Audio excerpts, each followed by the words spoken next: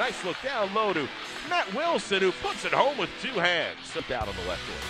J.C. Shao pass up top. Richard Caldwell stolen away by Fox. A corner on Caldwell. Pretty reverse lay-in for the Army senior guard. We knocked some shots down. We played with confidence. But I think the biggest thing from the game tonight in general was I thought we were consistent at the defensive end. And I thought that was the one thing that, you know, while we struggled a little bit to make shots in the first half and kind of get in a rhythm offensively, we were able to keep the game tight. The past few games, like coming off a stretch of losing, that's been the case. Is we haven't held up on the defensive end and our shots haven't been falling. So like for us to kind of have that stronghold there on the defensive end, it's good to it helps us out offensively too.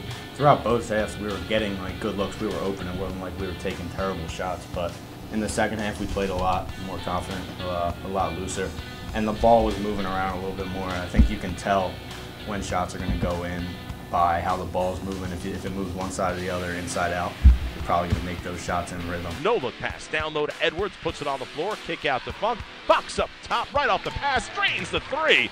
Funk dribbling right baseline, backs it out to Emezi, a three, rolls around the rim and in.